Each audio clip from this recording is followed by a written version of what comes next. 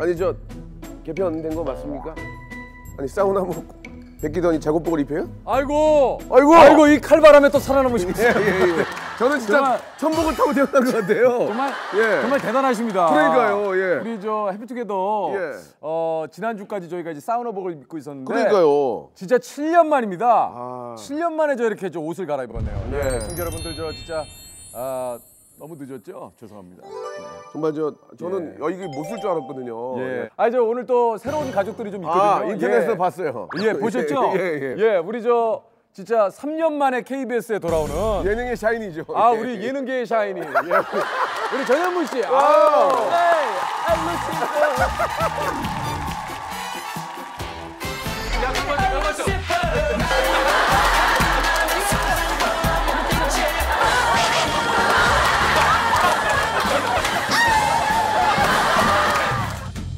반갑습니다. 진짜 벌써 등장이 3년 만에 돌아오는데 진짜 밉상이네. 진짜 밉상해. 정말 우리 KBS 진짜 이쪽에서는 지금 또 굉장히 드디어 현무 씨가 다시 돌아온다. 진짜 마치 고향에 우리 밖에 나갔던 우리 아들이 돌아오는 그런 또 환영의 또 그 어떤 우리 또 한 분들이 계시고 또 어떤 분들은 드디어 또 밉상이 들어오고 기획도들이 많더라고요. 그러니까요.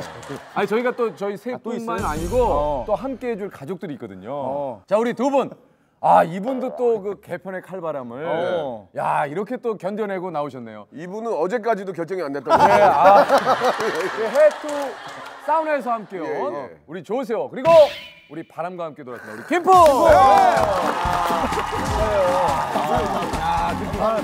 반갑습니다. 누님 대세. 자, 우리 김풍 씨는 소름이 돋네요. 왜요? 왜냐면 지난번에 그 해투 출연하셔가지고 내 인기는 올 추석까지다.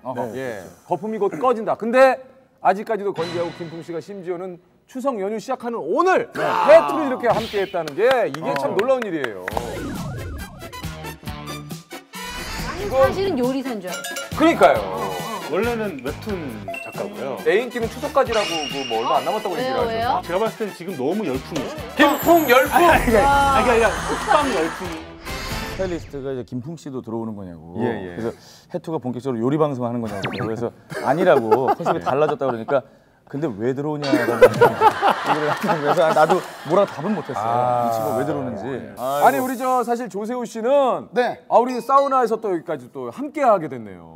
어젯밤 11시에 극적으로 이 옷이 집에 도착을 했습니다. 진짜 진심으로 축하드리겠습니다. 미리 좀 얘기 드리자면 이제 저희가 이제 한 회가 이제 나가잖아요. 근데 또 이제 시청자 여러분께서 여러 가지 또 얘기를 또 해주실 거란 말이에요. 그렇죠. 그거에 따라서 또 저희가 다음 주에 다른 분들과 만날 수도 있고, 또 다른 내용으로 찾아뵐 수도 있고. 그리고 일단 3년 만에 돌아왔으니까 그렇죠. 한번 좀 많은 분들에게 좀 인사를 좀 해주세요. 본격적으로.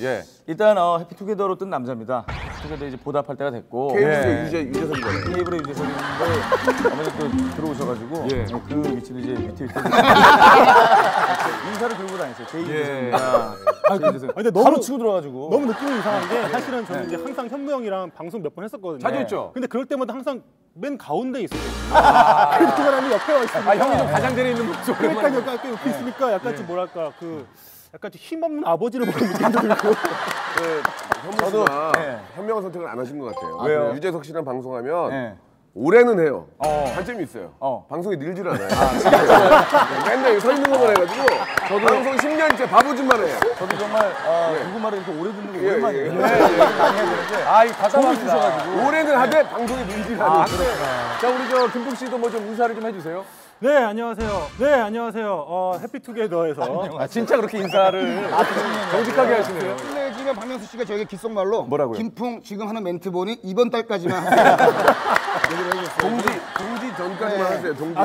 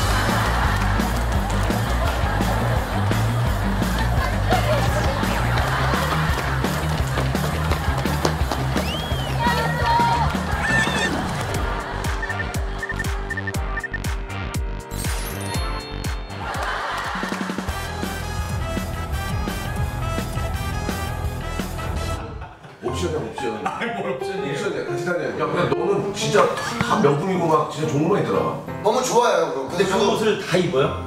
그러니까 얘는 다 입더라. 입기는 다 입어요. 다 입는데 그래도 저도 사다 보니까 안 입는 옷들이 꽤 남아 있는 거예요. 네. 아 원래 근데 다 집에 찾아오는 그런 거 진짜 많을 걸. 많아요.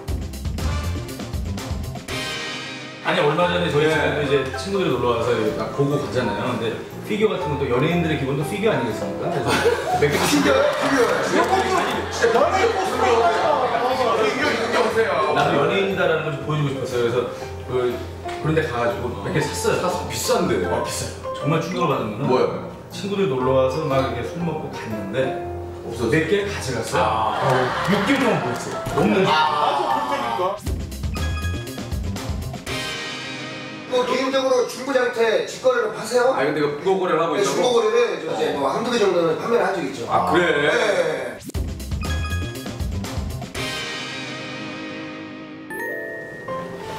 재석이는 똥도 버릴 게 없는데. 오늘 뭐 그 동물로 얘기하면 소야 소. 예, 버릴 게 없어요? 버릴 게 없어. 거짓말이 아니고 한 10여 년 같이 지냈지만 버릴 게 없어요.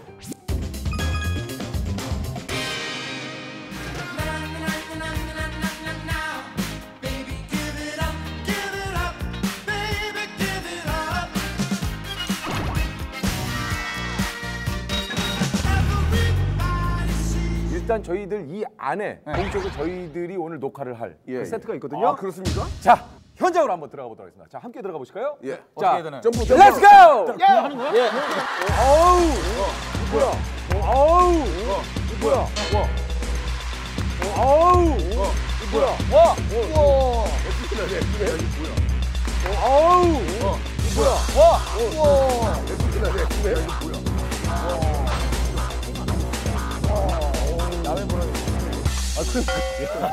저 그럼 댄스 신고식 먼저 하겠습니다. 아 이거 언제 끝나니까 이거 안 해요. 아 이게 안 해요? 그럼요. 엑스맨 얘기를 좀.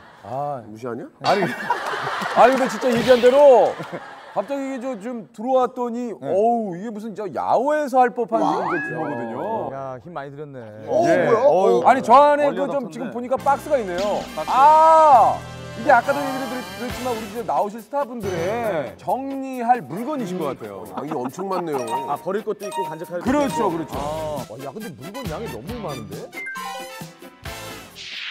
물건이 100개예요. 100개를? 너무하신 거 아니에요? 100개를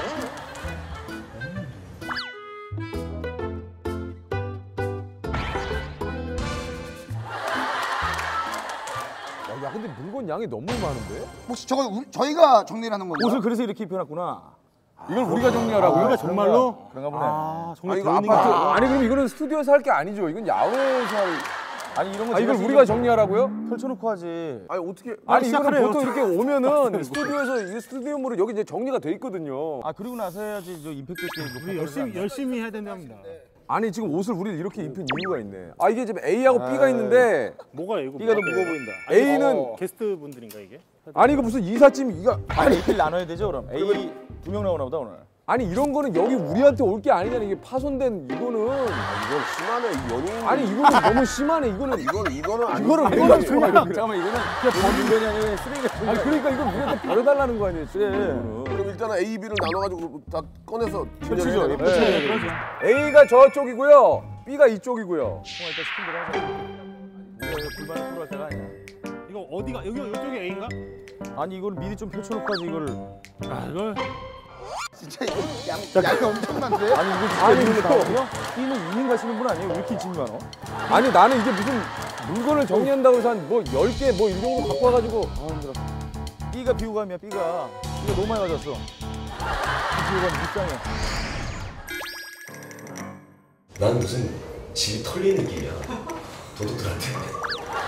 약간 선하게 생긴 도둑들이지. 7, 8명 와가지고. 차 딱지 붙이는 것처럼 번호를 막 쓰고. 와, 대박이야 이거. 아니 일로 뭐 여기 아니 이건 뭐 냉장고 아니야? 아니 뭐하는 아 저거 뭐야 냉장고? 야 이건 풍아 냉장 너 여기 나오니? 아니 너 여기 뭐 잠깐만 이거 아니 야 이거 냉장고 등으로 할게. 등으로 갔어요. 아니 너하고 나하고 안 돼, 안 돼, 들는데 같이 해야 돼, 다쳐. 무리하지 마, 무리하지 마. 그러다 하차한다. 무리하지 마. 이 충격까지 해요? 보통은 이거 누가 해주고 우리가 짠 나타나는 거 아닙니까? 빨리 여러분 둘이서 해주고 나중에 한 것처럼 딱 나타나는 거. 그거 옛날 예능입니다. 다 모든 사람이 다 리얼로 해야죠. 이러실 거면 나가셔야 돼요, 진짜로.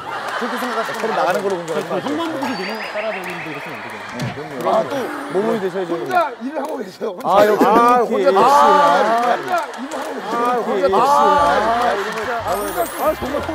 아니 얘기하고 있어야지. 아니 이 시간에 빨리빨리 해야지.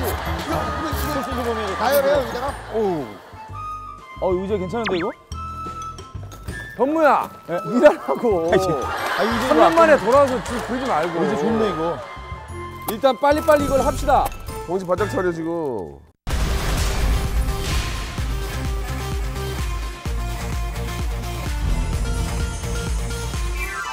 이런 게 나오는 거나 안 입은 옷이 나오네. 모나리자가 있네. 안 입은 34,900원짜리 옷이 나왔어요. 아, 태가 안 뜬 거네. 네. 아, 사놓고 안 입은 옷이구나. 모나리자 왜 이렇게 많어? 모나리자 빵가 봐. 모나리자가 몇 명 나오는 거야, 이거는? 모나리자. 조용필 씨야? 또 있어, 또 있어. 아, 피 진짜 많다. 저기요 짜증도 말고 빨리 좀 해요. 아 너무 힘들구만 지금. 야, 집에 이런 거 있으면 멋있겠다. 확실히 느낌이 있네, 이 친구. 그거 나 주면 안 돼? 나 이거 갖고 싶다. 나 집에 인테리어로 이거. 나 녹음실 해놓게 녹음실에. 네, 진짜 집에 인테리어로. 나 녹음실. 이게 수액이에요, 수액. 아, 이거 너무 좋다. 나 줘봐. 나 녹음실에 갔다 올게. 우와. 해골. 아, 이 형이 해골을 좋아하네. 스컬. 명수 이것도 좋잖아요? 좋다 이거. 야, 멋지다. 이런 거에 꽂혀있네, 이 친구가. 확실히 느낌이 있네, 이 친구. 우리가 이거 본격적으로 하기 전에 석진 형님 아니에요? 얘 석진이 형이네. 여기 석진. 이거를 뭐 석진이 형 아니면 누가 갖고 있어 이거를. 야 이거는 석진이 형이야. 아니 이거는 유일하게 국내에서 석진 형님 하시는 거 아니에요? 사생활이 많이 틀린 것 같아. 이게 그런 프로야. 야, 근데 내가 보니까 내가 진짜 지독히도 안 버리더라. 그건 기회 정리 싹 하는 거지 뭐. 사실 이런 기회 아니면 못 버려. 맞아. 그래도 버리는 스타일이 아니라서. 야 이거 봐라 옷이 진짜 옛날 옷 아니냐 이게. 우와 진짜 옛날 옷이야. 야, 오랜만에 보는 색깔이다. 아 이런 걸 이걸 뭘 나? 아 이걸 왜 가지고 나오니? 아니 그 형도 진짜 웃긴다. 이걸 왜 가지고 나와? 야 이거 봐라. 야 진짜 옛날 바지 아니냐 진짜. 저런 문양 진짜 오랜만이다. 야 이거 바지가 통바지에. 여러분 이거 진짜 3버튼 요즘 잘 안 입잖아요. 안 입죠? 이거 봐.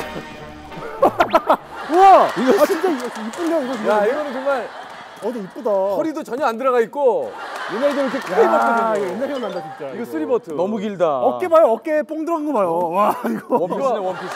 이거 하나 입고 옛날에 아구동동 나가면은 야 이거 정말 3버튼. 너 선풍기 있나요? 와, 너무 시원해. 야 이거 와, 이거 진짜 덥지 않아요?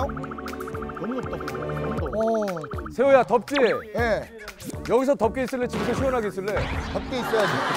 너무 좋아요. 제가 가만히 좋아하는 있네. 온도예요. 그냥 가만히 제가 일하라고. 너무 좋아하는 온도예요. 너무 많아. 와, 이거 뭐야? 아, 너무 옷이 많아, 아, 똑같은 근데 게. 뭐 하시는 분이야, 진짜?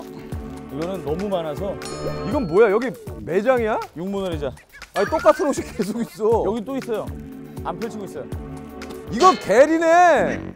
어떻게 알아요? 여기 게리즘이라고 써 있잖아. 여기 게리즘이라고 써 있잖아 여기. 얇게 입고 차에 실어가는 정도면 2톤 트럭을 거. 이삿짐 센터 나르듯이 제가 예전에 그 나름 만들었던 브랜드라고 하기는 뭐죠, 좀 되게 입으로 얘기하기 창피한 게리즘이라는 그런 게리즘? 네, 티가 있었는데 그 티셔츠도 이제 누군가에게 필요할 수 있으니까 그거 되게 많이 나왔어요. 뜯지도 않았어, 이런 거는. 야 쌈 잘하는 사람인가 봐 여기 나온 사람. 왜요? 이거 봐 이거. 패디교. 권투 선수인가? 쌈 잘하는 사람인가 봐. 아 게리가 그저 권투였어요 권투. 아 게리 거야? 게리라고 써 있잖아요. 아, 게리 얼굴 보면 진짜 권투한 것 같아 보면. 이거 뭐야? 이거 저 스키 부츠 아니야? 이게 번호가 막 떨어지는데 이게. 게리 형이 운동을 좋아하시나 보네요. 대리는 진짜 이거 무슨 스노보드하고 다. 아, 이거 요가 매트도 넣어내지. 아니 탈 수 있는 거 아니야 이거? 여기는 저쪽 분보다 여기 던질 게 많아요. 아니 웬 배즙이 이렇게 많어? 목이 안 좋은가? 어우. 배즙을 안 먹으면 이렇게 많어. 아, 너무 힘들다. 유통기한. 야, 이거 이삿짐 하시는 분들이 진짜 힘든 거구나 이거. 어우. 뭐가 하나? 뭐가 이렇게 하냐? 그냥만 먹는 거예요, 그냥? 아니 남의 거 막 그렇게 두시면 안 되죠. 유통기한? 확인했어? 아 이거 남의 거 이렇게 자꾸 두시면 안 돼요. 어차피 버리시는 거 아니에요? 다? 아니죠 근데 아니죠. 유통기한을 확인해. 그런 거 아까도 얘기했지만 이게 버리는 물건들이 아니에요. 이건 이제 저 다른 분들에게 필요하거나 내가 필요해서 먹었는데.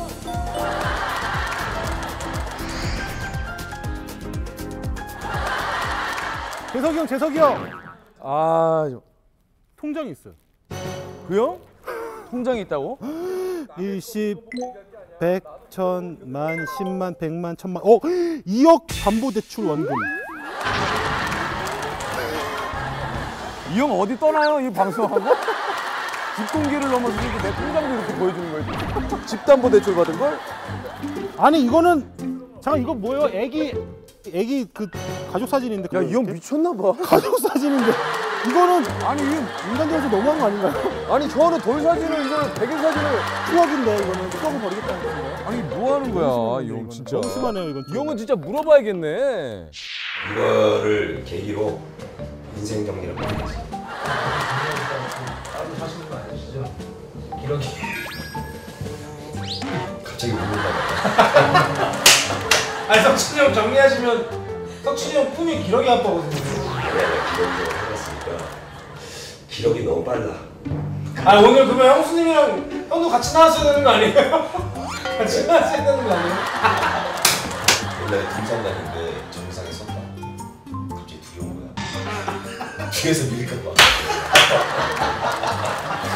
그 생각이 갑자기 드는 거였지. 그동안 즐거웠어. 약간 문어키로 들어왔어.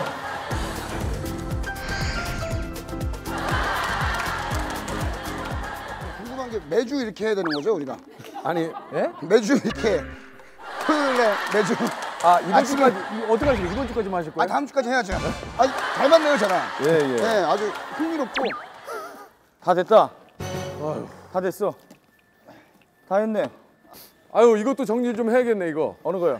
이것도 좀 정신해야겠다. 아 계속 정신 사납게 왔다 갔다 하네. 이것도 좀 너도 좀 정리를 해야겠다. 아 얘도 계속 정신 사납게 왔다 갔다 해가지고 야 너도 좀 정리를 해야겠다. 아 얘 계속 정신 사납게 왔다. 제만 원 들고 좀 수염수염하는 건데. 그러니까 아우 너도 좀 쉬엄쉬엄 찍어라. 아우 다 했네, 다 했네. 다 된 건가요? 자 여러분 한 1시간에 걸쳐서 진짜 한 시간 걸렸어요? 예.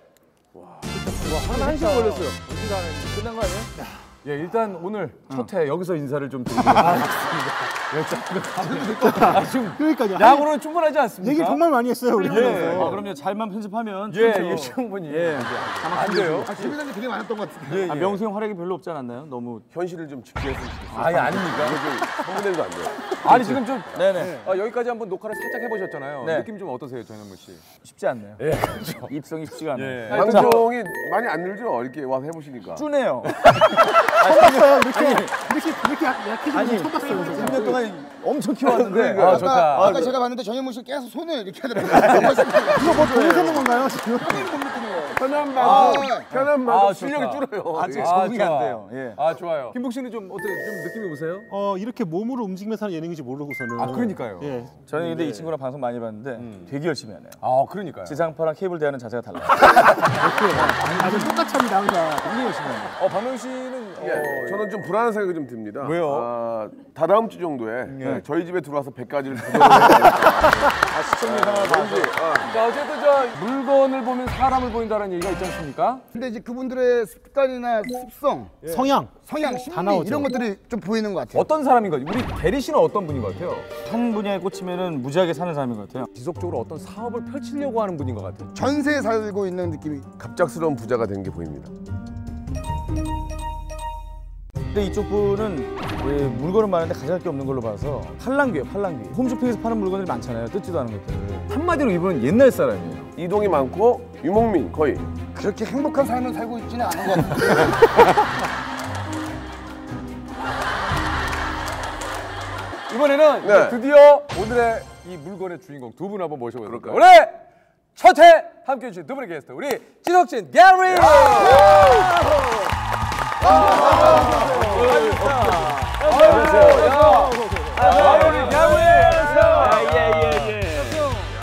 아니 여기 저 중화권 스타들을 만나니까. 아니 그러니까요. 중화권 스타들. KBS 예능 처음이에요. 정말? 네? 처음이에요. 아니 지석진 씨는 뭐 KBS 출신이시니까. 네, 뭐 여기서 뭐 제가 그쭉 목소리가 왜 그러세요? 왜 그래요? 죄송합니다. 제가 그 이게 좀- 연예인이 몸 관리를 좀 해야 되는데. 아 근데 이게 좀 목소리가 옆에서 듣기도 답답한데. 알았다고. TV로 들으면 이게 스피커 같아요, 진짜. 뭐 양해해 주시고요. 쭉 들으시면 괜찮으십니다. 네, 알겠습니다. 일단 두 분의 물건을 한번 저희가 야, 쭉 이거 진짜 봤지만 집 물건의 거의 3분의 1이 지금 성향 분석을 저희가 살짝 좀 했어요. 일단 지석진 씨에 어떻습니까? 대한 성향을 분석해 보니까 네. 옛날 대충 정리하자면 네. 옛날 사람이다. 그리고 미련이 많은 사람이다. 그리고 제일 중요한 건 현재 행복하지 않은 사람이다. 이게 그게 할 제가 소리냐고. 이게 아니고 그게 할 이게 소리냐고. 성향 분석하다 보니까 박명호 씨가 이분은 이사 많이 다니고 어떻게 알아요? 어떻게 알지? 그리고요. 이쪽 분은 저 보니까 이동이 심해요. 이동이요. 쉽게 짐을 싸서 빨리빨리 움직이는. 유목민 거의 다 버리고 갈 것 같아요. 그죠? 아, 이게 한번 버린 게 이 모양이에요. 아니 가족 사진을 왜 버리는 가족 사진 어디 있어요?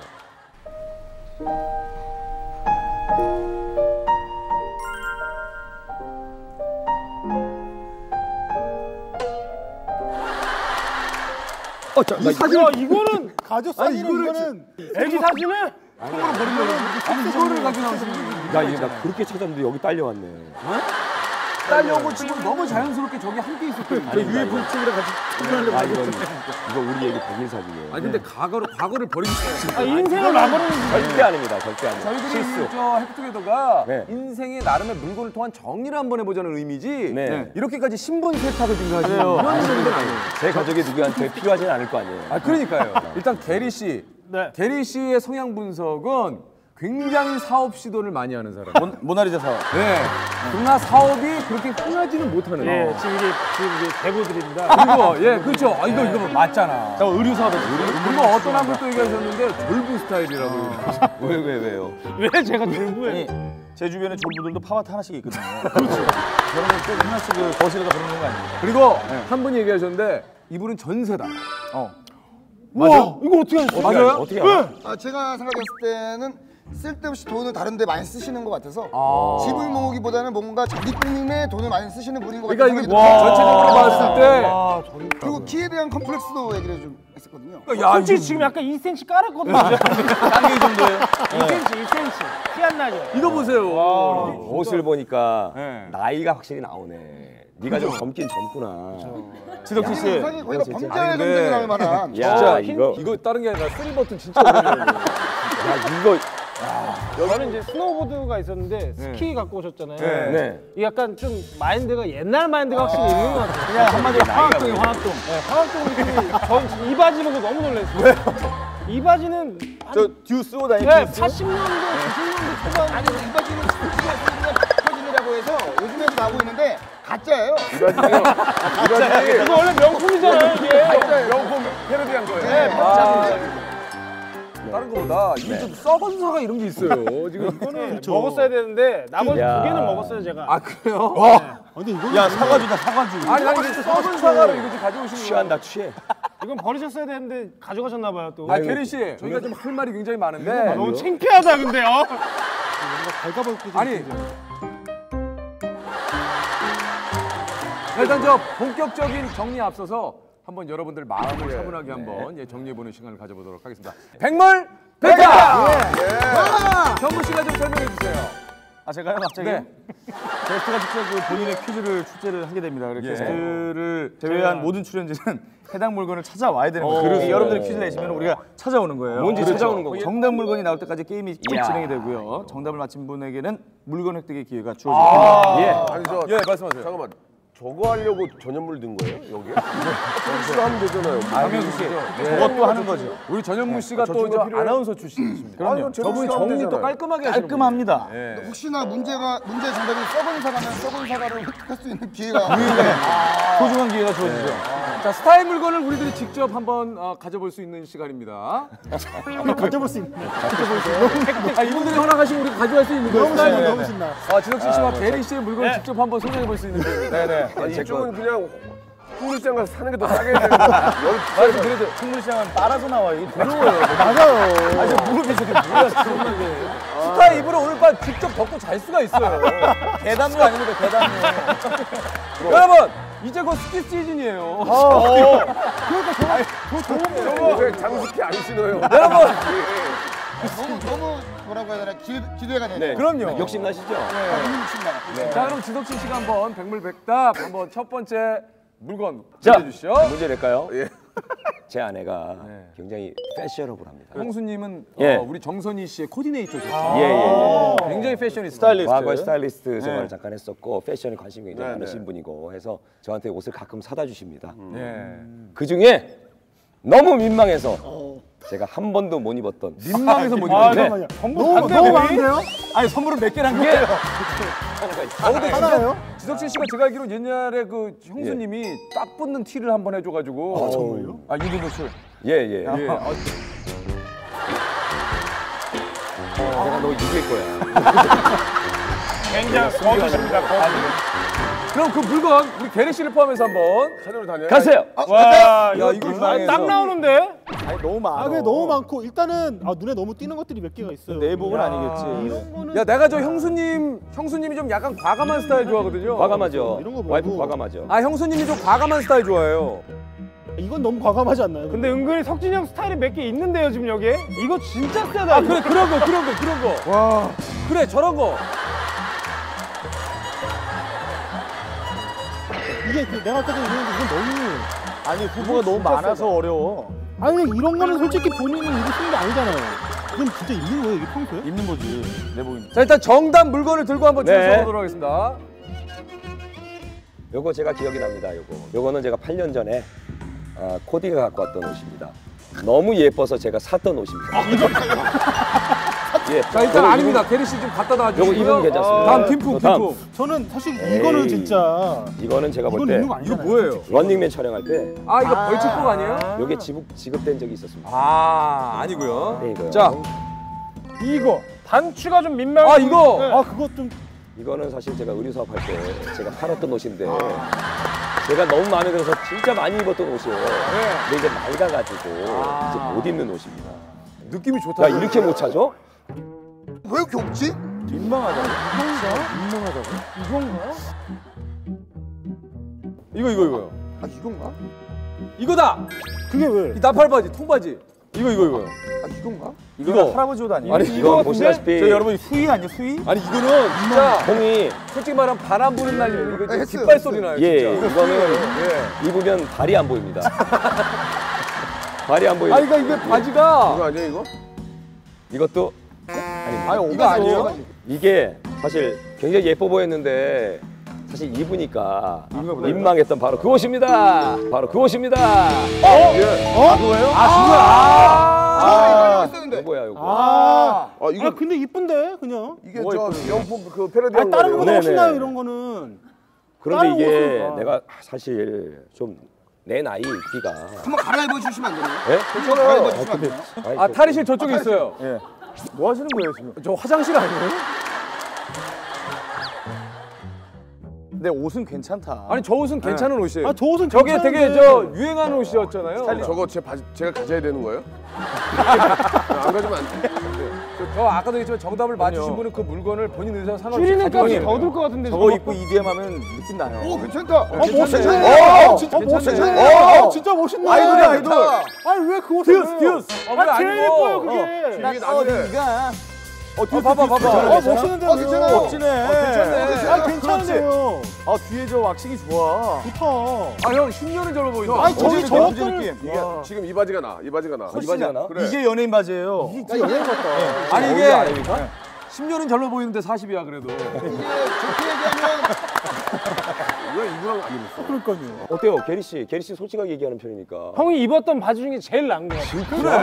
5년간 봤던 바지 중에. 아 형수님이 진짜 코디네이터 하시기 많네. 형이랑 잘 어울려 핏이랑. 그래요? 아니 좋네. 젊은 친구들과 소통할 준비가 돼 있어. 맞아. 나는 솔직히 하나 입어보고 싶은 바지가 있어요. 뭐예요? 아까 저기 그 통바지 이거. 이게 허리가 안 들어가서 잠깐만 있어봐요. 야, 이거 봐. 이건 어떤지. 이거 여러분들. 그렇지. 한 번도 입어보지 않았는데 막상 와서 많은 분들이 괜찮다 하니까 본인도 욕심나. 그러니까 저 물건의 용도가 이제 드디어 제대로 이제 그럴 수도 있고 저분이 얼마나 팔랑귀인가도 알 수 있죠. 몇 명이 몰아가니까 그냥 또 하겠다고. 이게 되게 얇으시구나. 진짜 어울려요? 저걸 누가 입어 요즘에? 아니 저 진짜로 유행하는 명품 스타일의 알아요. ST잖아요. ST. 예. 안 주시면은 다다음 주에 그 괜찮다. 괜찮아. 최고. 이거 형. 옛날에 형 올드스쿨 유행하는 올드스쿨. 먹고. 멋있다. 크로스 느낌. 야 지금 아니 게리 씨. 아니 이거 지금 2015년인데 크리스 크로스. 요즘에 이거 괜찮지? 멋있다. 와, 이게 통이 이렇게. 이게 발등이 전문. 잠깐만 이게 원래 잠깐만 신발 벗으면 발이 안 보여 이게. 행사가 괜찮다. 괜찮은데? 위험. 여기 같이 한번 입어볼게요. 있어봐요. 더워서 그러지 지금 더워. 근데 저 바지를 신고 다니는데요. 와, 이제 파란색. 솔직히 저 바지는 좀 아니지 않았어요? 예? 저기 나ppe 바지는. 뭐 형이 좋으면 입고 다니는 거죠. 아니 형이 좋아하는 우리가 그걸 뭐 이래다 들어가는 거 아니야? 아니 그럼 형이 좋으면 입어. 멋있다. 야 괜찮아 근데. 듣고 싶어 너를 기다려 달라. 멋있네.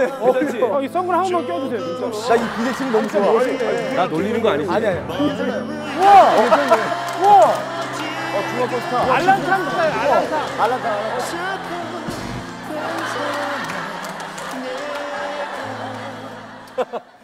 우에는 괜찮네. 홍콩 영화. 형 우에 이건 괜찮아. 괜찮다니까. 저 바지의 사실 바지 진짜 멋있다. 괜찮네.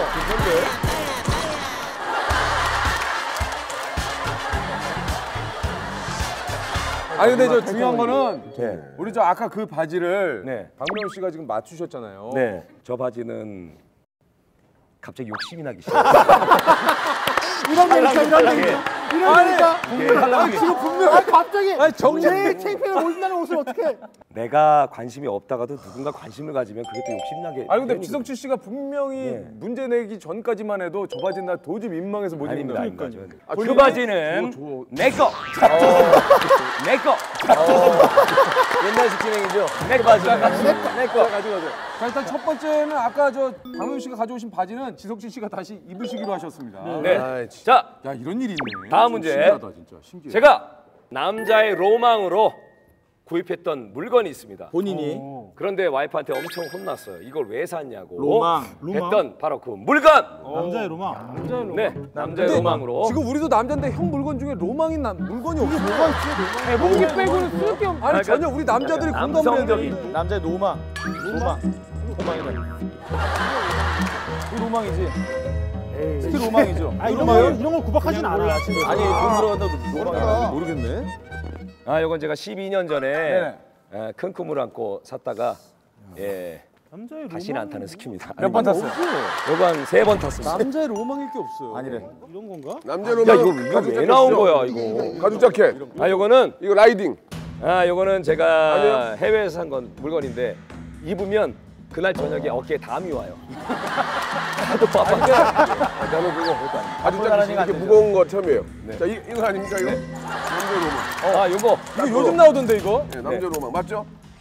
요거가 형수님이 보기 이거 필요 없는 거 아니에요 이거? 네네 요게 홈쇼핑에서 막 나오는데. 홈쇼핑에서 저거 진짜 신기하다 욕 먹었지 이거. 라고 해서 살 생각이 있었는데 길거리에서 홈쇼핑에 3분의 1 가격으로 팔더라고요. 그래서 바로 남성처럼 보이고 싶어서 샀던 바로 그거예요.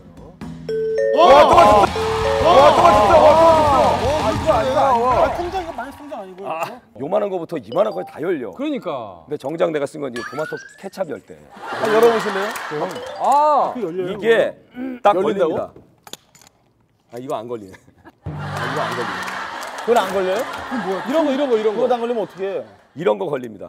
손으로 따면 손 딸 수 있는데 왜 굳이 그걸? 그러니까 이게 괜히 요거를 보여주려고 그랬구나. 형수님 앞에서. 해봐요. 그래서 손으로 했으면 벌써 열었어. 지금 계속 손을 이게 아니 이게 훨씬 빠르잖아요. 아니 그걸 뭐 굳이 그걸 여러 가지 토마토 케첩도 있지만 물엿 이런 거 있잖아요. 네. 오래된 잘 안 거. 열리는 누군가 살면서 물엿 오래된 열리는 게 거. 얼마나 있다고 좀. 그래서 이것도 안 들어가네. 뭐가 맞는 거야 대체? 아니 하나라도 열어봐요. 근데 이거 누가 이걸로 따고 이게 안 열리는 게 있대. 됐다. 딱 걸리면 걸린 거 같아. 되게 오래 걸리네요. 손으로 벌써 따서 먹었다니까. 짜증나.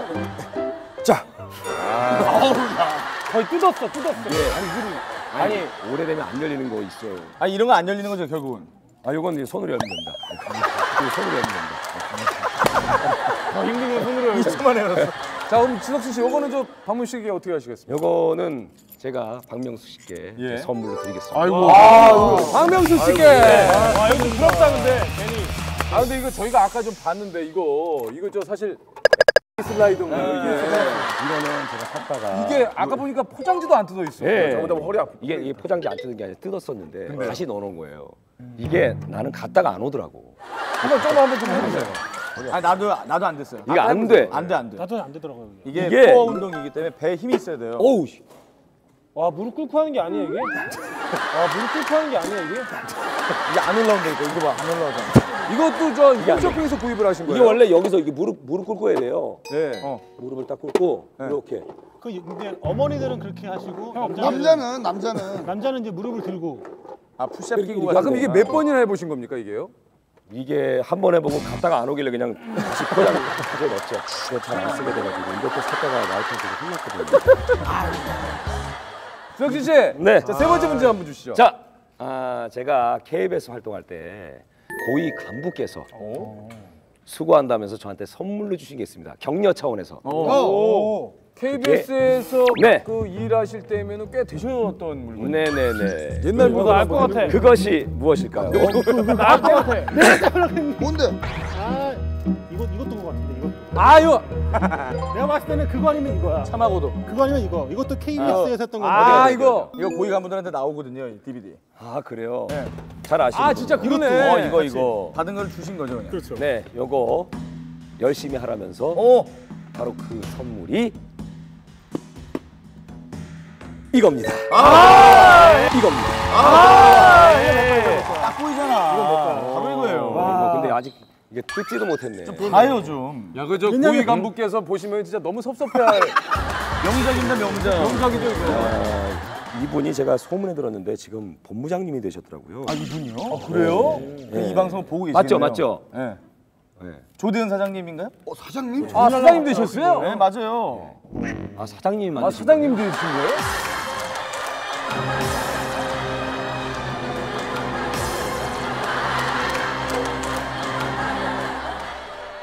제가 평생 간직하겠습니다. 제가 평생 간직하겠습니다. 아 지금 사장님이 주신 거 지금 내놓겠다고 뜯어보지도 않고. 이 작품의 한을, 예. 이 작품의 뜻을 우리 자손 대대로 제가 뭔지 모르겠어요. 아니 지금 뜯지도 않고서는 갑자기 관심도 없으셨다가 사장님 아닙니다. 되셨다니까 갑자기 이거 아닙니다. 자손 예. 대대로. 참하고도 정말 참아 버릴 수가 없습니다. 어떻게 버리겠어요? 야 진짜. 간직하세요. 야 진짜 대단. 사장님 깨졌죠. 이렇게 예쁘게 간직하고 있습니다. 자 그러면 이거는 어떻게 하시겠습니까 지석진 씨? 요거는 우리 집 금고에 넣어놓겠습니다. 야 이거 뭐? 자 요거는 그럼 좀 챙겨 가시는 거죠? 네네. 예. 자 우리 요번에 예. 대리 씨 한번. 네, 제가 김재동 씨 집에 놀러 간 적이 있었는데 올라갔을 때 재동이 형이 저한테 선물을 하나 주셨습니다. 얘도 느낌이 와. 나 뭔지 알았어. 예, 이거. 아 이거 이거 진짜. 내가 먼저. 야 저거 같다. 버르장머리 없이 어디서 처음 들어와서 미친 거라? 아 저거야. 이거. 멘트가 딱이네. 아니 딱 보니까 제동이. 일단 예. 아 이거. 근데 어떻게 이렇게 아세요? 이게 저 어떤 우리 선생님의 작품 아니에요 이게요? 이게 이제 그 소주 있잖아요. 우리가 많이 마시는 소주에 예예예. 신현복 선생님. 신현복 선생님의 이게 저 글이거든요. 근데 이게 정말 집에 놓고 있으면은 꽃이 되어 바람이 되어 이게 뜻은 이해는 잘 못하겠지만 뭔가 이게 마음이 좀 좋아져요. 근데 게리 씨 이게 시가로 300만 원어치래요. 이게 300만 원. 300만 원짜리. 이게 이제 직접 써주신 거거든요. 바람이 되어란 말이 참 좋네요. 풍이네 풍. 김풍이네 김풍. 풍이 되었는데. 그래요. 바람이 되어도 하니까 또 그러네.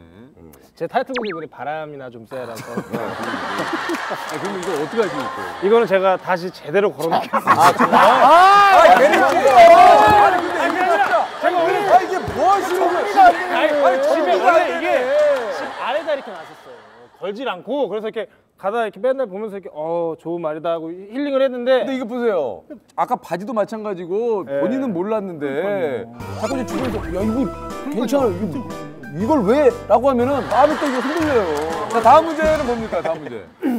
제가 한 2년 전에 이 물건에 중독돼서 이 물건과 함께 하루에 한 8시간씩 하루에 8시간씩 같이 이 물건과 보내던 시절이 있었습니다. 나 뭔지 알 것 같아. 8시간을 보냈어요. 하루에 8시간. 8시간이요? 보냈다. 이건 거 같아. 8시간. 이거. 제가 했던 거예요. 음악인인데. 이런 것 중에 하나일 거예요. 이런 것 중에 하나일 거예요. 자, 음악인 아닙니까? 네, 이거는 제가 네. 작년에 작년에 이거를 하루에 8시간. 이거 최신판이네? 네. 옛날 거 아니에요? 저 박명수 씨 뒤로 좀 오세요. 네, 근데 이제 이거를 세치기가 생활화돼 있어. 건반을 배우고자 샀는데 딱 한 번 사용했어요. 왜요? 여기가 너무 저려가지고 못 치겠더라고요. 건반 아직 못 쳐요? 네, 못 쳐요. 아, 정말? 이거 아닙니까 이거? 자, 다음. 약에 중독 되신 거 아니에요? 배지. 8시간에 누가 아무리 중독해도 이거 배즙을 누가 8시간을 몸에서 배 나와요. 배즙을 누가 8시간을 먹어요? 아니 배농사 짓는 분들 지금 뭐 폄하하는 거예요 지금? 이게 달아놓고 이게 수익인 거냐고. 말 지금 8시간에 먹는 거지. 동의보감에도 나와 있어. 동의보감에도. 배즙을 왜 갖고 있어? 아니 안 하면 될 거 아니야. 게리 씨 배즙을 왜 갖고 있는 거예요? 저거는 이제 팬분들이 네. 이제 건강 챙기라고 또 이제 음악하고 랩하니까 목이랑 이런 좋은 거를 좀 약을 주셨는데 왜 이렇게 안 드세요, 근데? 이거 꼭 혼자 사니까 한두 번 먹다가 까먹죠. 안 먹게 되더라고요. 저게 얼마나 된 겁니까, 배즙이요? 저게 거의 한 4년 된 것도 있고요. 4년 된 것도 있고요. 나 아까 먹었어. 아까 조세호 씨랑.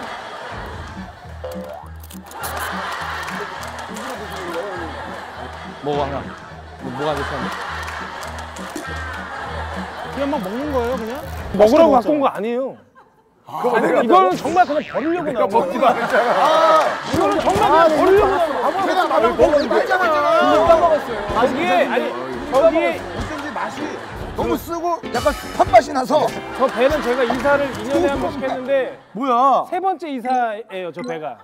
내가 아까부터 살살. 우리 저 다음 이거 근데 내가 볼 때 유력합니다. 저도 네. 이거를 탔던 사람이기 때문에. 대리가 이게 저 스케이트보드 한참 빠져서.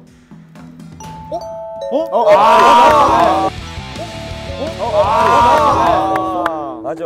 제가 2년 전에 이제 도윤이 형님이 이제 먼저 스케이트보드를 타셨어요. 네, 맞아요. 그래서 이제 그 도윤이 형님이 타시는 걸 보고 와 이게 더 나이가 들기 전에 이런 해야겠다. 네, 해봐야겠다 해서 잘 타요?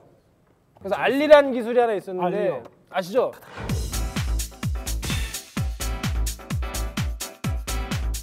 딱 점프하는 기술이 있어요. 그 기술만 제가 한 8시간 그 됩니까? 알리 보여주세요. 근데 그때 정말 이 자랑이 아니라 프로분들이 그랬었어요. 알리를 이렇게 빨리 하루 만에 하시는 이거 되게 한 달 걸려요. 한 달. 한 달 걸려. 아 이거 안 한 지 너무 오래됐는데. 혹시 다치라도 KBS하고 상관없는 거예요? 예. 개인이 한 거예요, 개인이. 이게 된다고요, 이게? 몸이라도 오랜만. 풀어야 되지 않겠어?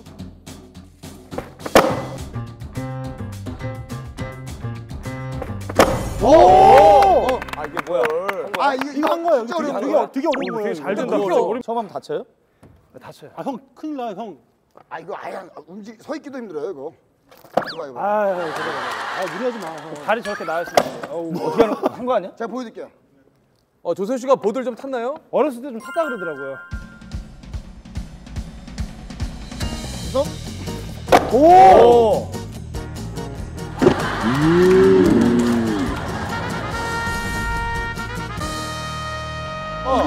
이게 그 우와. 대박이다. 아 근데 이거를 지금 게리 씨, 그때 한참 이게 스케이트보드를 타다가 왜 갑자기? 아 이거를 이제 제가 성격이 한번 꽂히면은 다른 걸 못 해요. 하나만 해서 이것 때문에 앨범을 못 내고 있으니까 안 되겠더라고. 그래서 그만두신 거예요? 그래서 제가 그만둔 게 게임이랑 이 스케이트보드.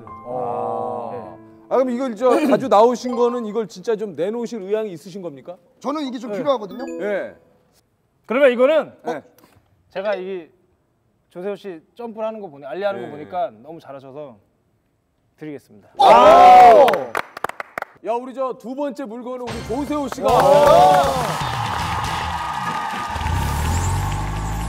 자 우리 이제 각자의 물건을 한번 정리 정돈을 하는. 갖고 있긴 애매하고 조금 모호한 물건이 있습니다. 말 그대로 좀 애매모물이에요.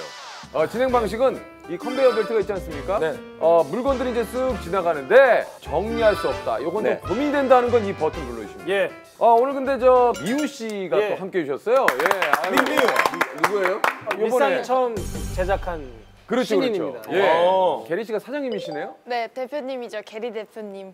게리 대표님. 아니 미우 씨는 좀 가까이서 지켜본 지인으로서 이런 거 좀 정리했으면 좋겠다는 거 혹시 있어요? 시계를 되게 좀 비싼 시계인가 봐요. 그래가지고 오빠가 시계 이렇게 보호하고 늘 이렇게? 늘 이렇게? 나도 봤어요. 걸 어떻게 봤냐? 아니 시계를 보라고 있는 거지 보호하는 걸 왜 이렇게? 지금 자신 시계도 제가 알기로는 굉장히 고가의. 아니 저도 시계를 원래는 막 찼거든요. 근데요. 막 찼었는데 비슷한 이제 시계를 차시는 분들 보니까 이걸 정말 끔찍히 아끼시더라고요. 그렇죠. 이게 왜냐면 흠집이나 이런 거 좀 안 나게 하려고.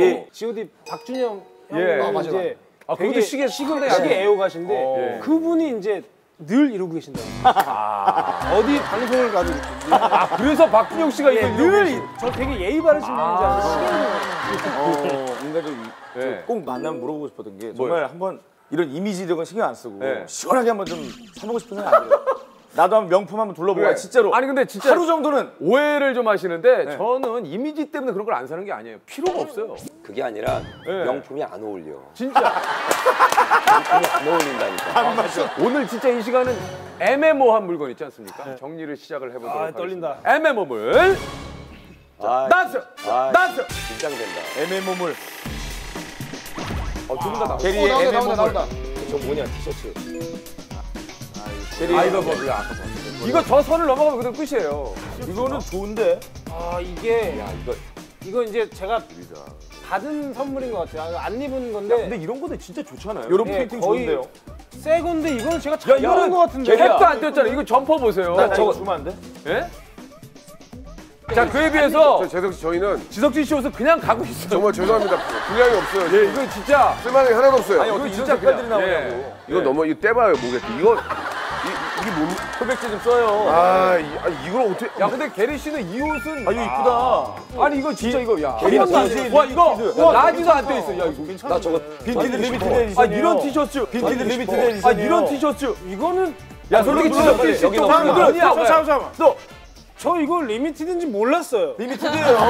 이거 리미티드예요? 빈티지 리미티드. 그리고 이거 택도 안 떴어. 와 이거 봐 이런 거를 그냥 비싼 거야. 이걸 왜 내놓으신 거예요? 이건 제가 잘못 넣은 것 같아요. 안 입는 거 버릴 때 버리셔야 돼. 버릴 때 입을 정말 입으실 거예요, 정말로? 이걸 잘 생각을 하세요. 내일 당장 입을 수 있어요?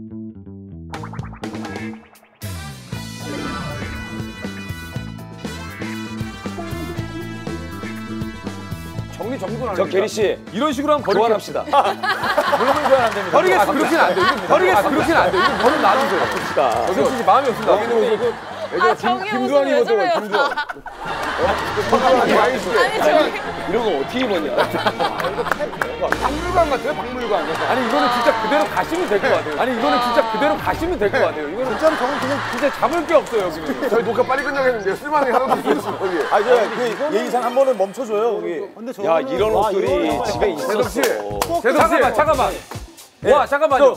아니 이런 옷들은 이거 진짜 새 옷인데 이거. 이게 이제 제가 스케이트보드 탈 때 많이 입었었는데 근데 안 타니까 누군가에게 또 이게 입을 수 있다면. 와 근데 이거는 내가 보기에도 아까는 진짜 수없이 많은 옷들 중에 묻혀 있어서 몰랐는데 너무 좋은 옷. 나는 여기서 한 10번은 사고 싶어. 그러니까요. 이거 어때 보세요? 이런 것만 쇼핑하는데. 아유 추워요. 이거 약간 건강 연기. 아유 추워. 아니 이런 옷도 상당히. 모나리자다 모나리자. 이거는 지금 공장 제품 막 나오는 것 같아요. 똑같은 옷이. 이거 아까 봤던 모나리자. 자 이제 재고 제 재고가 이제 의류 공장에 네. 이거는 근데 게리옷 같지 않은 옷들이 많이 나와요. 네, 잠시만요. 네. 이거 하면 상담을 한번 받. 이거는 지석진 씨 옷 아닌가요? 고민이 돼서 이것도 한 번도 안 입었거든요. 무슨 바지입니까? 똥싼 이거 바지 이제 배기 바지. 배기 바지인데 예. 아무리 생각해도 이게 아까운 것 같아요. 아 근데 저는 그 바지는 안 버리셨으면 좋겠어요. 왜요? 이 바지는 게리 씨랑 굉장히 잘 어울리는 스타일. 한번 좀 입어보세요, 게리 씨. 네. 이거 근데 잘못 입으면 펭귄 같아지는 거 아시죠? 알죠. 아, 근데 이건 솔직히 좀 비싸게 샀어요. 이게 언제쯤 유행했어요? 이게 최근에도 올라봐요 유행하고 한번. 지금도 이게 좀 올라. 지금도 이게 좀 올라가지지도 않아. 이게 잠깐만요. 거꾸로 입은 거 아니에요? 이거 진짜 잘못 입으면 아니 근데 이게 매장에서 봤을 때 그 직원분이 입었을 때 너무 멋있어가지고 이거 사야겠다 해서 샀어요 그냥. 그거 저 걷긴 하겠어요? 이 계단이 이제 올라가기가 힘들어요. 내려갈 때도 못 내려가서 항상 이런 식으로 내려가거든요. 나랑이 잡아줘야 돼요. 항상 이런 식으로 내려가거든요.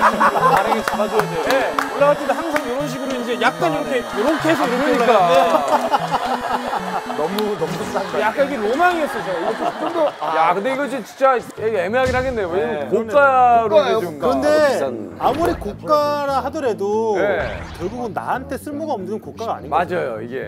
아니 그게 이렇게 들어보세요. 윗돌이 아니에요 윗돌이? 저고리. 저는 그 바지는 안 버렸으면 좋겠어요.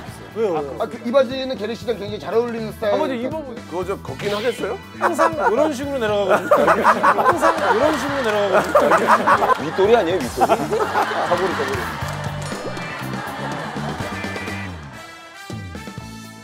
요거는 제가 한 번 정도 도전을 해보겠습니다. 요거는 제가 한 번 정도 도전을 해보겠습니다. 일단 좋아요. 일단 봤을 때 먼저 아닐 것 게리 씨가 같아요. 선택을 하신 거니까 네. 일단 한번 좀 또 한번 계속 볼게요. 야, 이거 가방들도. 백팩 이쁜데. 가방들도 제가 이제 브랜드인데 이거. 받은 게 많은데 네. 이건 좀 잘 안 매요. 이건 안 매겠다. 네, 안 매서.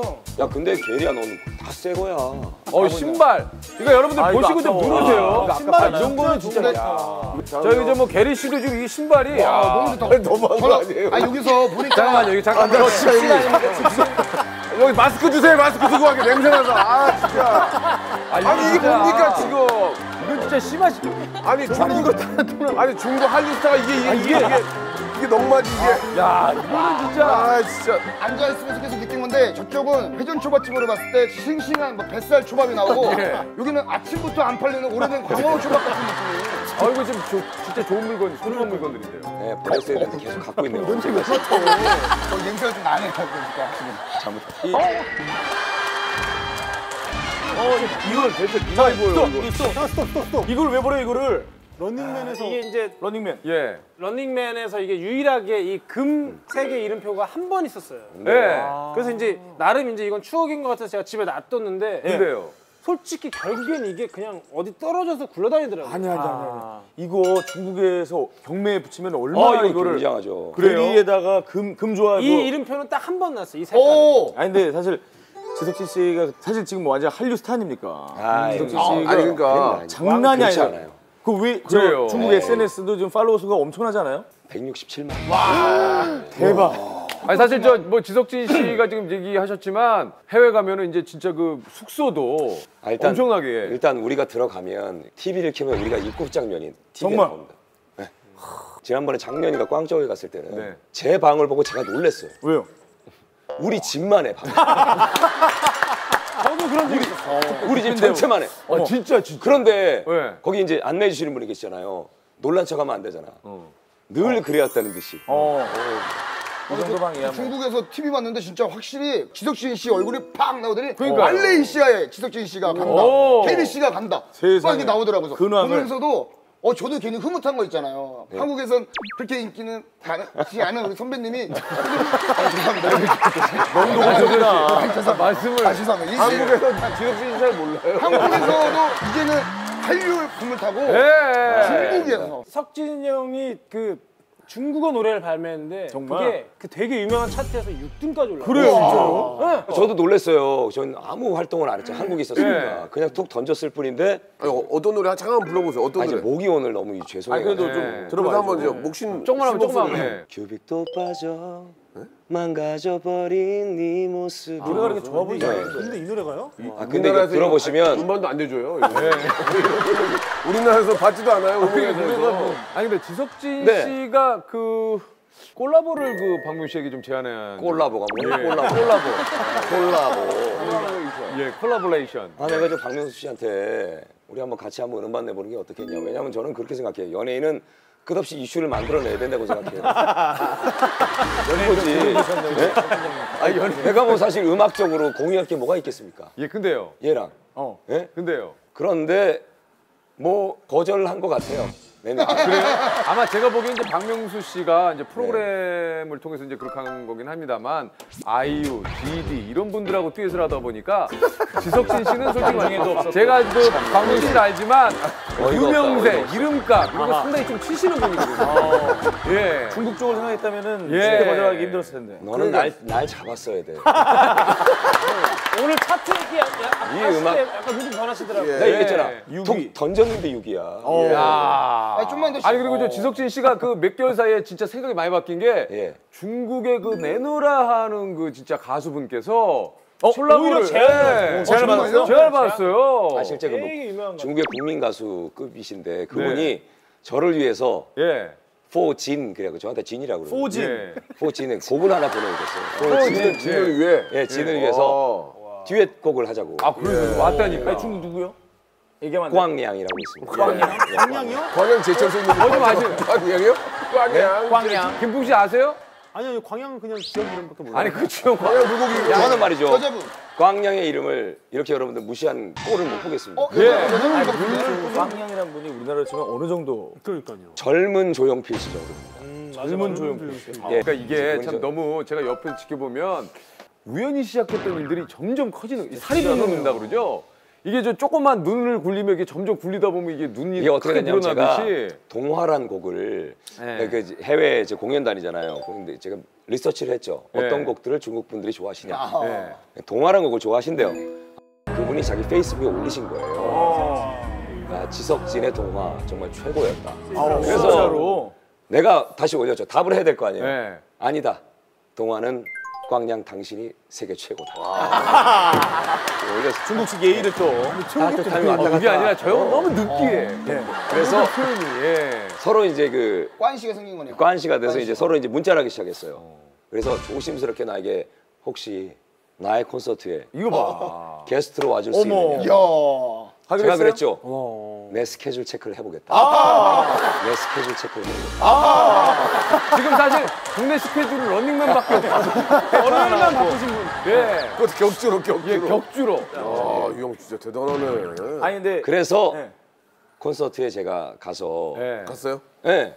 가서 그 친구와 같이 동화라는 노래를 같이 불렀죠. 그러니까. 같이 불러서 그게 이제 현지 신문에 대서 특필되고. 그게 대서 특필다가 지석진 씨 어떻게 될지 모르는데 전용기 사고 다니면서 진짜 왔다 갔다 있는 겁니다. 박명숙 씨가 역으로 제안을 해도 뭐 전혀 쉽지가 않아요. 그러네요. 이제는 제가 좀 생각이 바뀌어가지고. 아, 이제 이런 얘기 안 하려고 그랬는데. 진지한 얘기입니까? 저는 지금 일본에 있는 가수분하고 지금 제가 10월 18일 날 공연하러 제가 가서 잘하시고 오시기 바랍니다. 자기 자랑을 저희들이 중국만 내다보고 들을 시간이 없어요. 저희는 한 발에. 예. 남들이 중국 볼 때 저는 일본 봅니다. 아 그래요? 예. 애기 좀 보세요. 아 진짜 민서 한 번지 한 열흘 그러니까 됐는데 민서를 좀 보세요. 애기 먼저 봐야 되겠네요. 알겠습니다. 이거 뭡니까?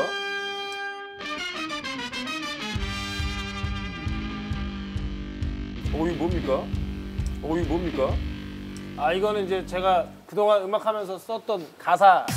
이게 솔직히 이거보다 더 많이 있는데. 이게 아니 양이 이렇게 많아요?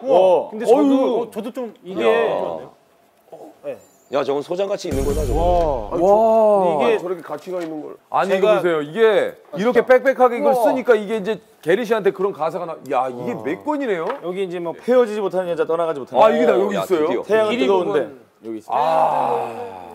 태양은 뜨거운데. 태양은 뜨거운데 네 마음은 얼어있네. 누구의 잘못인지 사랑하긴 하는데 베이베. 발레리노 가사도 이제 그래요? 여기 있어요? 네 여기 있습니다. 발레리노의 초안이 있는 건가요? 초안이 여기 있는 거죠? 녹음 당시 초안. 좀 읽어봐줘요 어떤지. 나를 위해 노래를 불러줘 그녀에게 들리게. 나를 위해 노래를 불러줘 그녀에게 들리게. 사랑도 미련도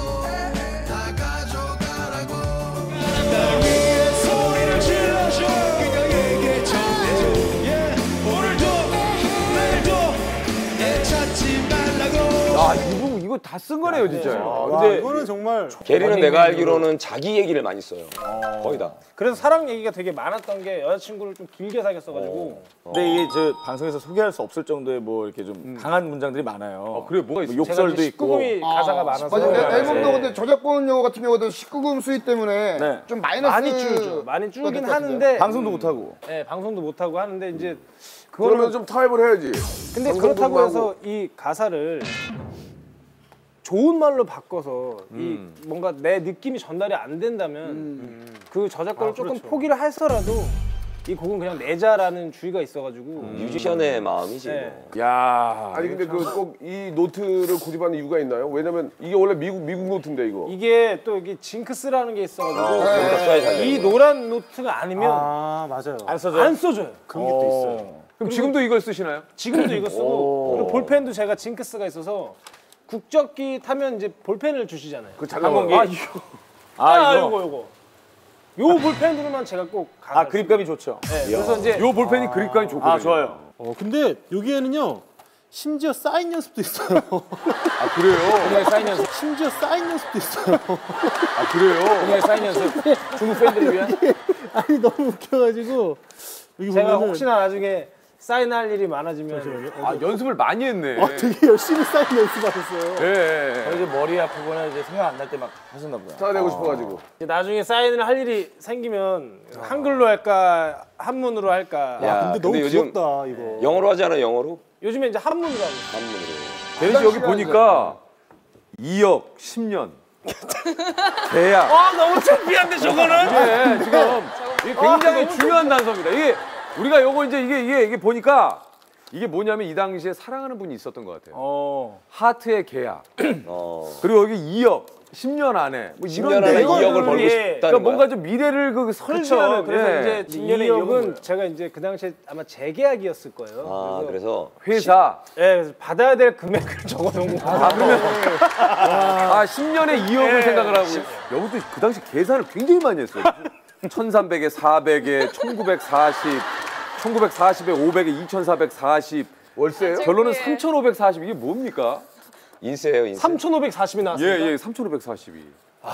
이거는 제가 첫 차를 뽑을 때 그 계산인 것 같아요. 그래서 제가 가사에도 그게 우린 300만 원짜리 타고 뭐 있었어요. 근데 이제 그 당시에 이제 어디를 가면은 이제 꼭 좋은 차부터 발레 타시는 분들이 좀 빼주시더라고요. 네, 좋은 차를. 너무 서러운 거예요. 그래서 저한테 이제 저 좀 차 좀 빼주세요. 그러면 잠깐 기다리라고. 알아요. 외제차들 막 휘황찬란한 거 싹 나오고. 그런 차는 가까이 되죠. 제 차는 한 15분을 기다려요. 안 되겠다. 돈 벌면 차부터 사야겠다. 그래서 이제 그 당시 나온 게 그래서 3540이에요. 예, 그래서 이제 뭐 차를 SUV. 그 차를 이제 샀어요. 있는 걸 다 팔았어요. 그러니까 여기 이제 가사만 있는 게 아니고 많은 게 들어있어요, 이게. 많은 것들이 들어있네요. 이 청춘의 어떤 고민이죠.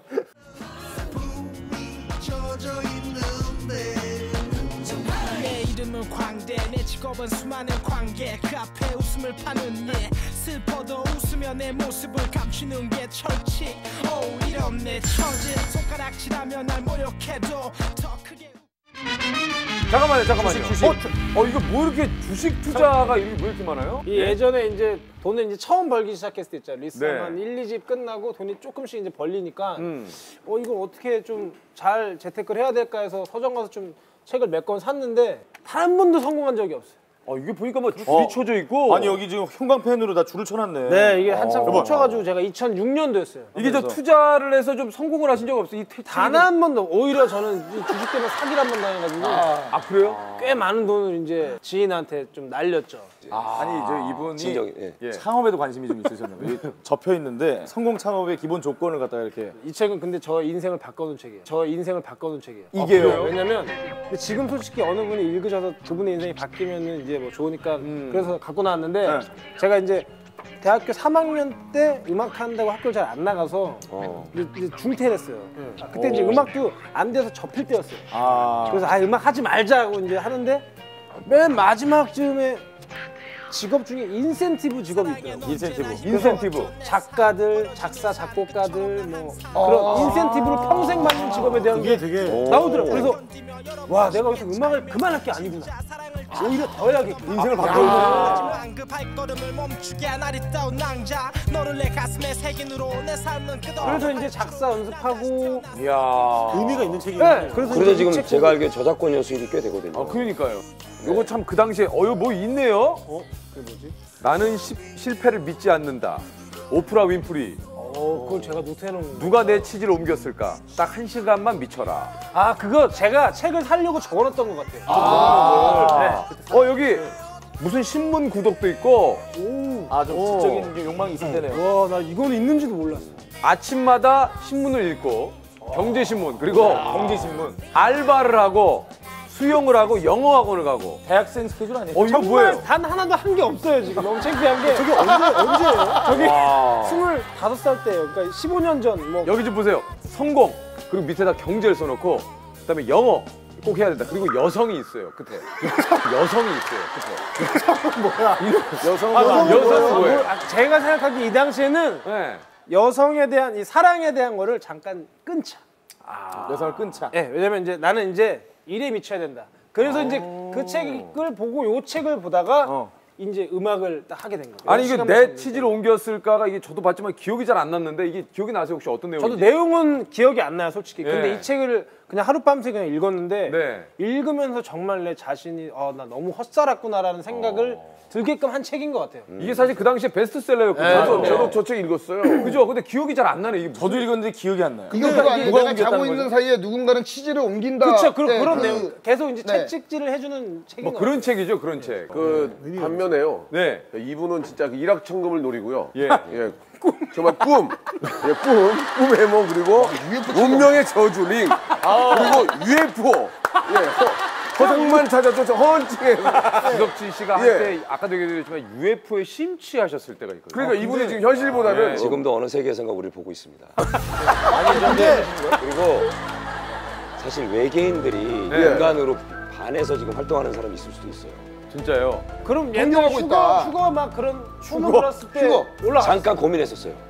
예, 근데 휴거 그 정도로 저는 황당하게 접근하지 않고 요런 거나 저 사주 그러니까 노력보다는 복권 이런 거 좋아하시죠? 한번 저는 지금도 어떤 생각을 하냐면 인생은 노력보다는 운치 기습니다. 운치 기습니다. 본인이 따라줘야 돼요. 네? 노력을 아무리 해도 운 못 따라간다. 운이 그럼 본인은 뭐예요? 운이 좋은 거예요? 나는 전형적인 운빨이 있어. 이거 잠깐만요. 이게 사실 좀 이 물건이 좀 중요한데 이거 좀 앞으로 좀 이거 뭐 하는 거니? 분기. 아니야 이거 뭐냐면 철을 스프링. 분쇄기. 이거 분쇄기야. 소리 분쇄할 때. 아니라니까. 아니. 아니 저 지석진 씨가 아까 얘기했던 이 재봉기가 이제 우리 아내가 예전부터 이제 아이를 너무 끔찍히 생각하다 보니까 교육열을 제가 언제부터 눈치챘냐면 이제 아이 낳고 집에 딱 들어갔는데 박스가 이만큼 있는 거예요. 한 5개 정도. 이거 뭐야 그랬더니 책을 초등학교 6학년 때까지 책을 사놓은 거예요. 그때가 애가 몇 살 때냐면 애가 고개도 못 들 때예요. 대단하시다. 이게 어릴 때 고개를 가눈다 그러잖아. 네. 내가 볼 때 6개월 이전이었던 것 같아요.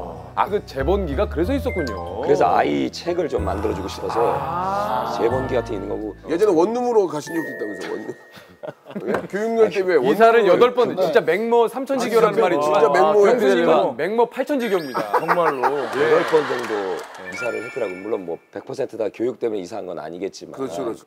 원룸은 뭐냐면은 원룸 뭐예요? 와이프가 이제 원하던 학교가 있었어요. 그 학교 이제 들어갈 수 있게 된 거예요. 그런데 갑자기 이제 연락을 받아가지고 갑자기 이제 가게 된 거예요. 그런데 저는 갑자기 가도 몇 개월 뒤에 집을 구한 다음에 가자. 그렇지. 네, 그래야지 이제 정석이잖아요. 그래 맞아요. 그러는데 당장 가야 된다는 거죠. 이 학교는 지금 안 들어가면 아이가 그동안 공부를 못 한다. 그렇지. 고민 끝에 그러면 유학도 가는데 그 학교 근처에다 원룸을 얻어줬거든요. 그래서 원룸 생활을 했어요. 원룸에서 너무 자연스럽게. 일산 집은요? 일산 집은 비어 있고요. 비어 있고. 멀쩡한 집 놔두고 고시 공부를 하게 됐어요. 그렇게 해서 일 끝나고 저는 원룸을 들어갈 때 꼭 오해받을까 봐 마스크를 끼고 더 이상해요. 네? 더 이상해요. 아니 왜냐면 그 드나들면 알려진 사람이니까. 혹시나 조금. 혹시나 또 구설수에 오해하실까봐. 웃기다. 그래서 원룸 생활을 한 달 정도 넘게 했던 것 같아요. 한국에서 기러기 생활을. 네, 그래서 거기서 이제 간단하게 컴퓨터 한 대 뭐 잠깐 있을 거니까 침대도 없었어요. 그냥 이불 고시원이고. 그런데 진짜. 내가 여름이었는데 이렇게 우통을 벗고 멘트를 하고 있었는데 갑자기 삑삑삑삑 소리가 들려. 딱 이러면서 아빠 그러고 들어오는 거예요. 아빠 친구 왔어.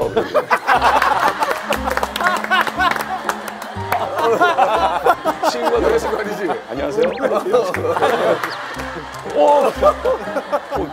몸둘 바를 모르겠네. 아이고, 나는 솔직히 그때도 런닝맨을 하고 있었고 네, 아이들에게는 왕코 형님인데 우통 먹고 원룸에서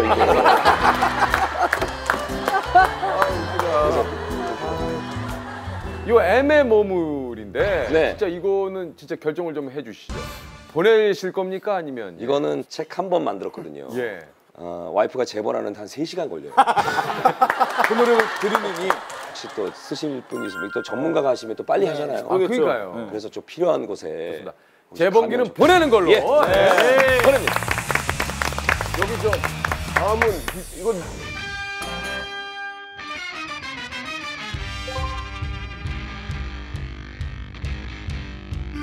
글쎄 자기가 만드는 것 같아요. 최우상.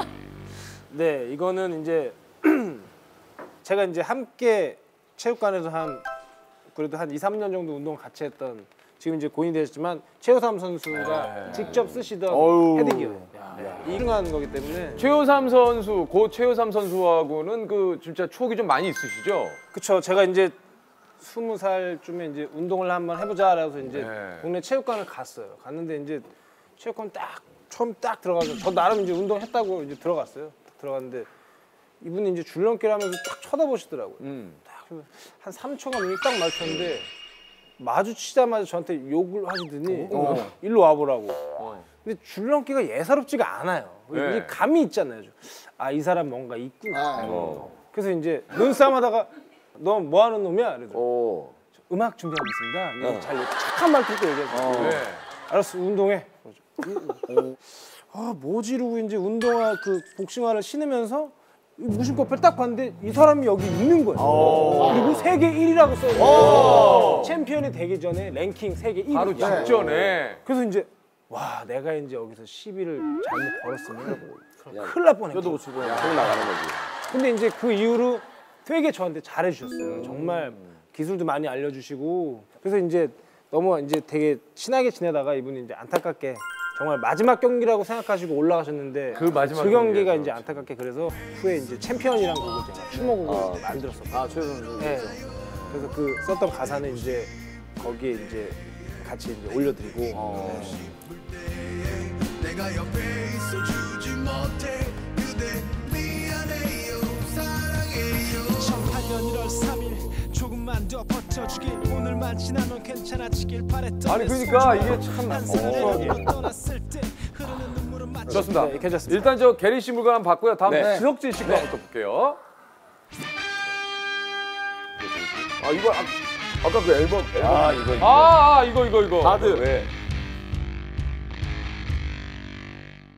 이건 이거 유재석 씨하고 예. 같이 찍은 사진. 네. 이거는 제가 이제 저 방송 때문에 우연히 지석진 씨 집에 갔다 저도 깜짝 놀랐어요. 이게 거실에 있더라고요, 이게. 누가 그러더라고 유재석 씨네 집이냐고 여기. 근데 그게 아니라 그냥 아무 생각 없이 걸어놓은 건데. 그게 저 돌대죠? 이게 돌대입니다. 돌잔치 때 오셔가지고. 기억이 나요. 돌잔치 때 저 현우랑 찍은 사진. 아니 지석진 씨랑 애기랑 찍은 사진만 올려놓으면 되지 왜 유재석 씨 껴? 그게 없더라고요 그렇게. 없어요? 진짜요? 많이 없어요.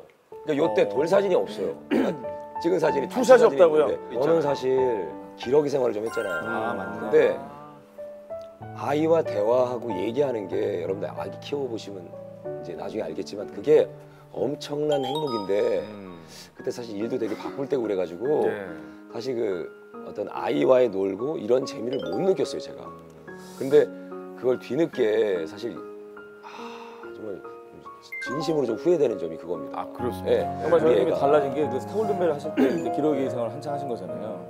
그렇죠. 같이 그때 같이 본 것 같아요. 근데 그때 하셨던 말씀이 뭐예요? 본인은 매일 밤 집에 들어갈 때 적막한 집이 너무나 좋다라는 얘기를 적막한 집이 너무나 좋다라는 얘기를 근데 그 얘기를 아니 내가 진짜 진지하게 결혼을 위해서 회의를 느낀 거예요. 아니 근데 아까 전에 대기실에서도 아니 기록이 짱이야. 방금 전에 저랑 둘이 얘기할 때도 기록이 좋아.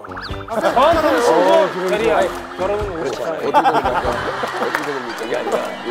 이건 한참 아이가 순수할 때 그때 추억이 없는 게 그게 너무 아쉽다는 지금 거지. 와서는 꼭 기러기가 나쁘다는 얘기는 아닙니다. 여기 이거 외장 하드가 있거든. 이거 검찰이 특검 나왔을 때 다 이거 들고 막 들어가. 압수수색할 때. 이게 지금 뭐냐면 예. 우리 애랑 찍었던 동영상이나 사진이나 이런 게 이 안에 있는데 이게 고장 난 거예요. 그래서요. 언젠가 내가 복구해야 되겠다. 백업을 안 하고. 네. 그러니까 차라리 네. 이거는 그 외장 화드를 좀 우리 쪽에서 복원을 좀 시켜달라고. 해달라. 근데 아이와의 추억 말고 다른 자료는 없어요? 이거 그러니까 그것 때문에 좀 복구하기 전에 걱정이 잘 돼요. 생각을 해보세요. 네. 한참 기러기 시절에 이게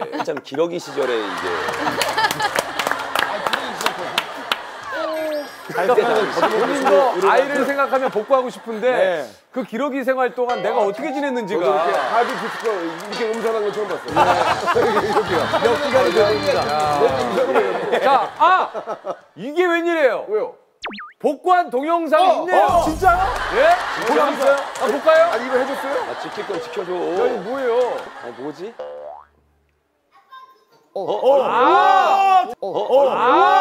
대박이다. 야, 저는 어렸을 때다. 인사해봐. 안녕. 아이고야. 인사해봐. 같이 공부하던. 케이크. 저 한 7살 정도 조슈아. 되는 것 같은데요? 6살. 인사해봐.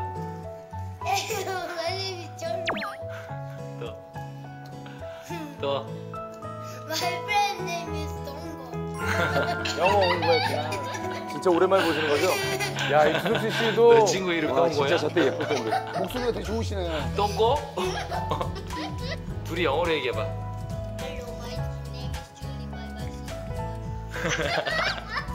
주석진 씨가 너무너무 이제 뿌듯하고 막 귀엽고 이쁘고 그래서 이거 얼마만에 보신 거예요?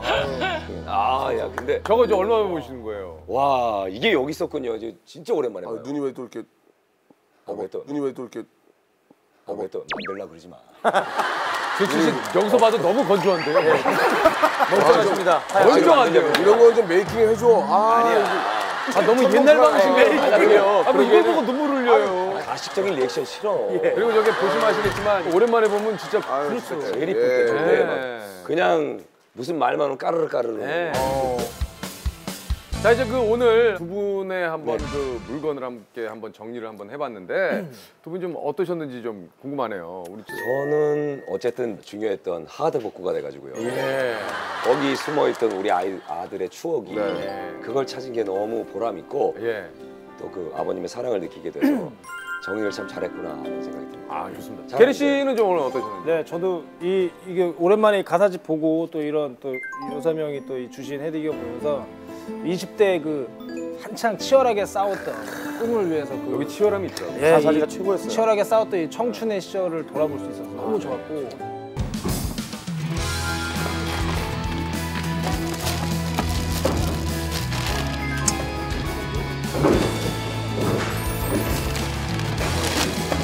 이건 어디로 가야 되냐?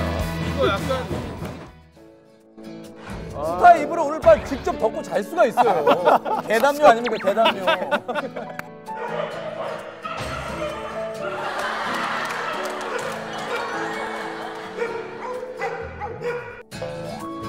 이런 텔레비나 냉동고 저런 거 좋은 데 갔으면 좋겠어요. 이거 진짜 좋다. 나쁘지 않아. PDP죠, PDP. 예. 나름 저게 신제품이었어요. 맞아요.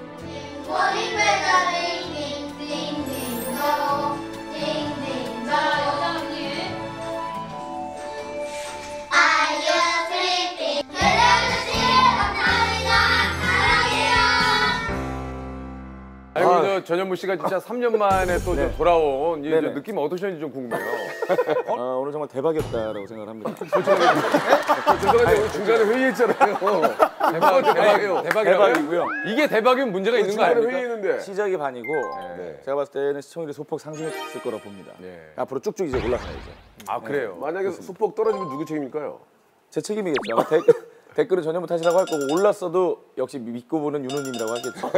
뭐야 갑자기? 왜? 약간 지금 뭐야 왜 자꾸적이야? 저기 조영무 씨, 약간 좀 비아냥 되시니까 마지막에 지금 녹화 잘하고 지금 비아냥 전문가예요. 아 그래요? 댓글 전문가라 나쁘면 안 됩니다. 김풍 씨는 첫 녹화 어떠셨는지? 사실 약간 좀 현모 형 같은 경우 사실 제가 되게 의지하고 따랐던 형 중에 하나인데 옆에 헤매는 거 보면서 약간 좀 안심도 되고 저 형이 저러는데 널 위한 배려야. 그러니까 약간 좀 안심이 되네요 여러 가지로.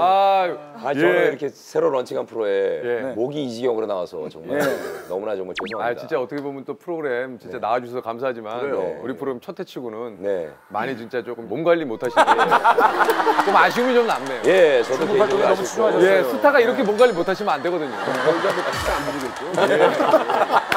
상대 결절이에요, 상대 결절. 자, 오늘 새롭게 진짜 그 해피투게더가 7년 만에 바뀌었지만 뭐 아직 저희들이 좀 부족한 점이 너무나 많습니다. 앞으로 정말 한 주 한 주 여러분께서 보내주신 많은 의견을 참고로 해서 더 즐거운 해피투게더로 될 수 있도록 노력을 하도록 하겠습니다. 다음 주엔 조금 더 나아질 겁니다. 여러분, 다음 주에 또 볼 수 있기를 바라면서 제발 4로 봅시다. 4로. 예. 자, 시즌 4로 바뀌는 그날까지 열심히 한번 최선을 다해 보도록 하겠습니다. 다음 주에는 더 즐거운 해피투게더 될 수 있도록 노력하겠습니다. 다음 주에 뵙겠습니다. 고맙습니다. 감사합니다.